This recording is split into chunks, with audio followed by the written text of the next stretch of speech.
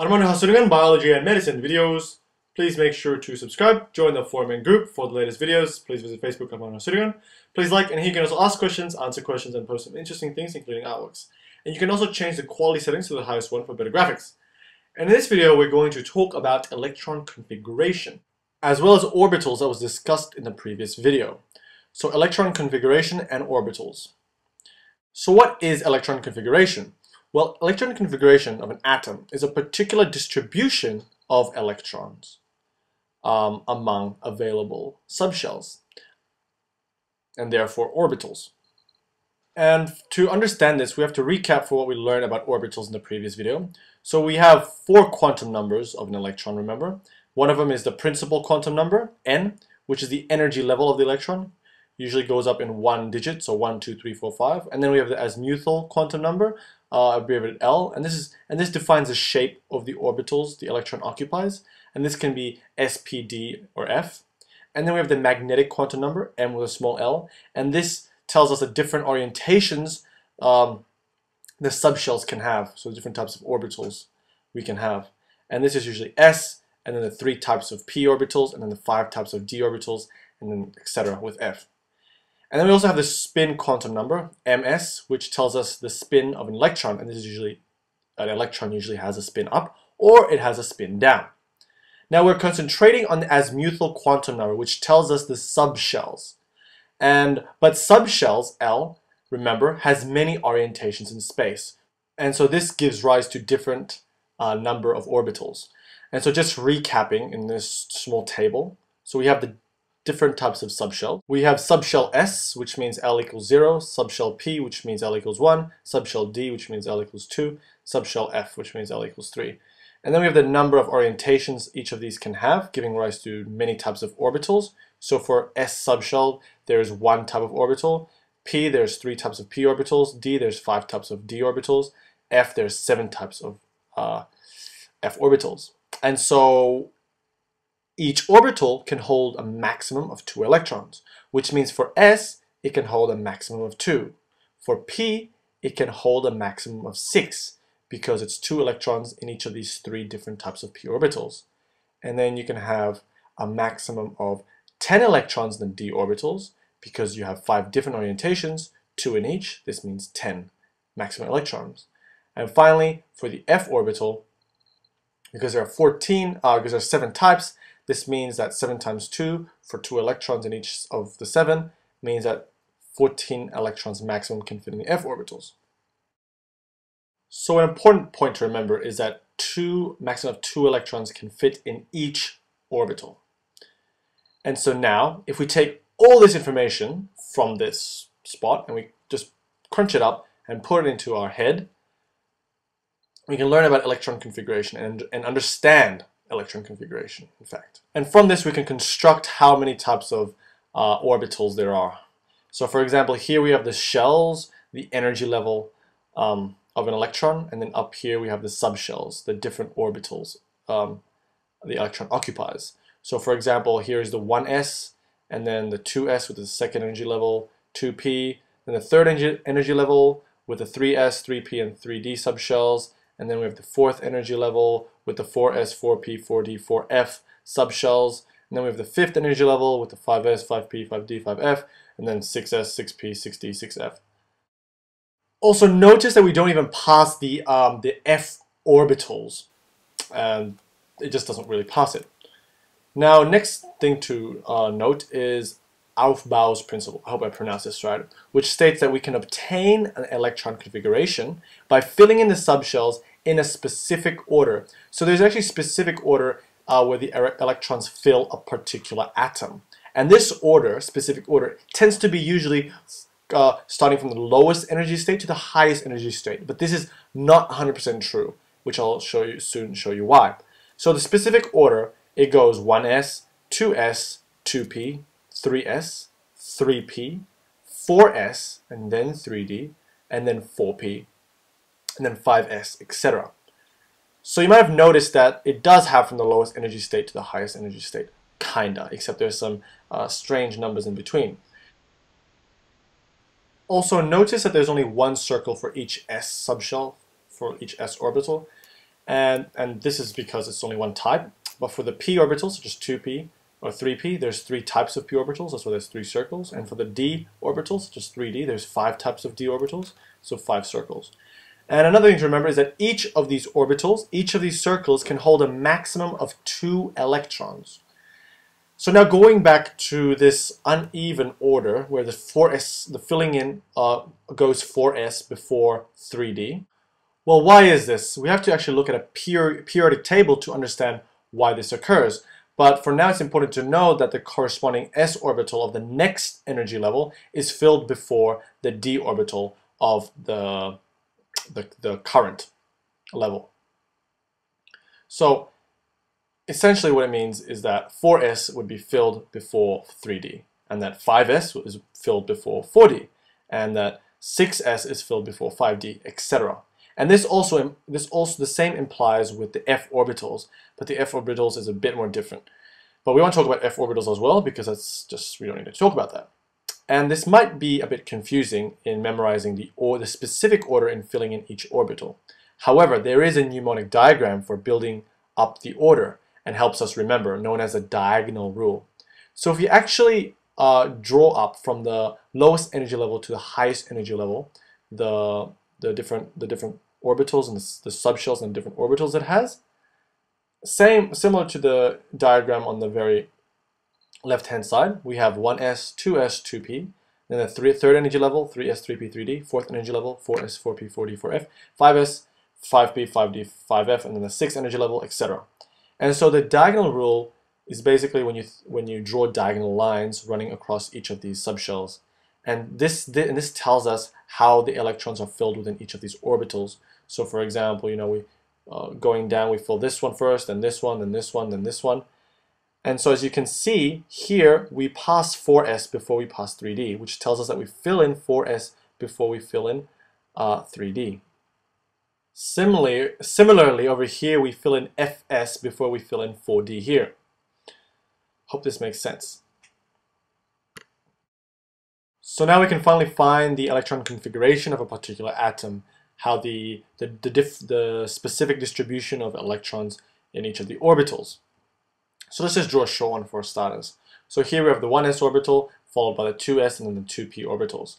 Let's look at the atom helium, which is number 2 in the periodic table, and therefore Z is the number 2, and this also tells us the number of electrons, which is 2 electrons.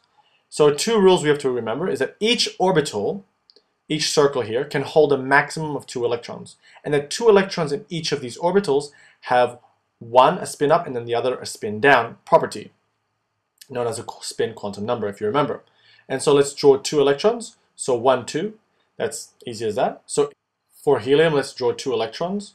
So 2 fills in the first orbital, 1 spin up, 1 spin down.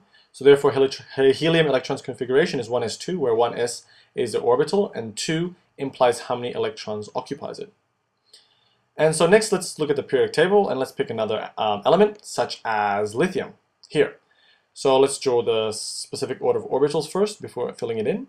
So lithium is number 3, which means that its Z is 3, which means 3 electrons. So let's fill in each of these orbitals with 3 electrons. So 1 spin up, 1 spin down here, and then 1 spin up here. This means that lithium's electron configuration is 1s2 and then 2s1.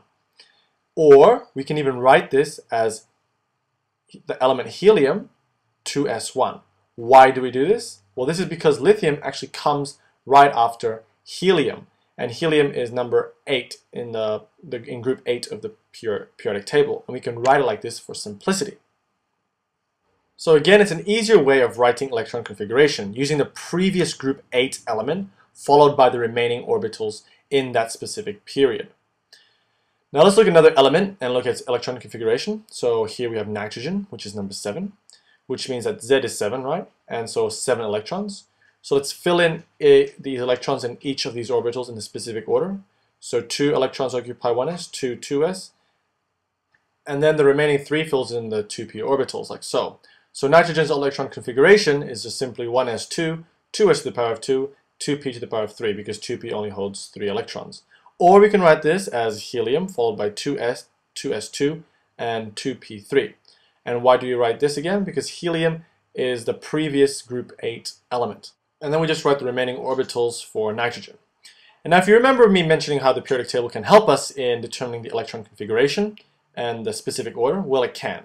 So first of all, I'd like to show you a plain periodic table.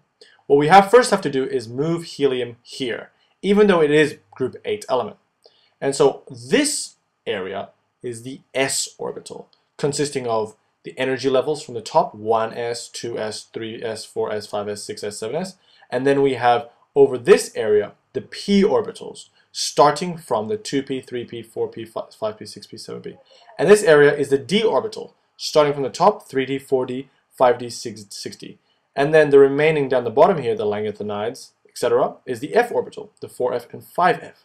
Now you might have noticed that each of them start in different numbers, but nonetheless they tell us the energy levels of each of these orbitals. And so we actually fill these orbitals up from left to right. So a much more easier diagram is this one here. So we fill it in from left to right. So 1s, then 1s, and then we fill in this 2s, and then the 2p, 3s, and then 3p, 4s, and then 3d, and then 4p, etc. I hope you understand. And then from this, we can actually, and you might have realized that this is actually exactly the same order as a diagonal rule. So let's look at an example. Let's look at nitrogen, which is situated here. This would mean that if we did the electron configuration backwards, we can write 2p3, and then we write back to the left, which is 2s2, and then 1s2. That's nitrogen's electron configuration, which is what we got, 1s2, 2s2, and 2p3. Let's look at another element. Let's look at an element in this periodic table, which looks a bit messy, but it's situated here. Sodium, number 11. So, which means that sodium is situated here. So what's the electron configuration? Working backwards, 3s1, then we have previously 2p6, then to the left, 2s2, and then we have 1s2. And that's working backwards, remember. I think working forwards is much more easier and following the diagonal rule. Anyway, we can check this by drawing up the specific order again, 1s, 2s, 2p, and then 3s. Sodium has 11, Z is 11, which means 11 electrons. We fill this orbitals up like so, and we get exactly the same answer, which is sodium's electron configuration is 1s2, 2s2, 2p6, and 3s1. Or we can even write it as neon, Ne, because it's the previous group 8, neon 3s1. Hope that makes sense. Now let's look at a more difficult one. Let's just draw a long order of orbitals. So we have 1s1, 2s, etc. This is the specific order where we fill it in. And let's look at an element, gallium. Gallium here is number 31 in the periodic table. So gallium 31, which means that it's 31, so therefore 31 electrons. So the electron configuration of gallium, of course, we have to fill it in first to understand. So 31 electrons, like so. So gallium's electron configuration is 1s2, 2s2, 2p6, 3s2, 3p6, 3d10, 4s2, and 4p1. And have you noticed how the configuration is written from the lowest to highest energy level? So we actually don't write the electron configuration in the order of filling. We actually write it in the energy levels, the electron configuration. And of course we can write the electron configuration of gallium as argon, which is the previous group 8, followed by 3d10, 4s2, and 4p1. Of course we can figure out the electron configuration of gallium by looking at the periodic table. So if gallium is situated here, if we work backwards, first of all we have 4p1, because that's where gallium is in the p orbital, 4p1. And then we have the 3d, which occupies all 10. And then we have the 4s2. The 4s has to come after the 3d10. And then because argon over here is the group 8, and gallium follows argon, therefore we can just write argon here for simplicity. And so if we check this, argon 3d10, 4s2, and 4p1, that is correct.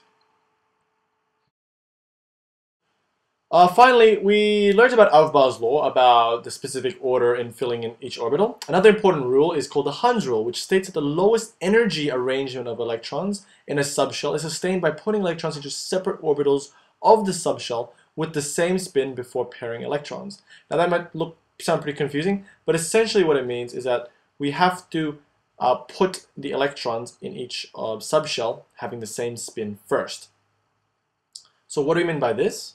So for example, let's look at iron with atomic number 26, which means that 26 electrons. So let's fill in these electrons. So in the 1s orbital, we have 1 electron spin up and then 1 electron spin down. In the second orbital, 2s orbital, we have 1 electron spin up, 1 electron spin down. 2p orbital, we have 3 spin up, 3 spin down. 3s orbital, we have 2 electrons, 1 spin up, 1 spin down. 3p orbital, we have 3 spin up and 3 spin down in each. In the 4s orbital, we have 1 spin down, 1 spin up.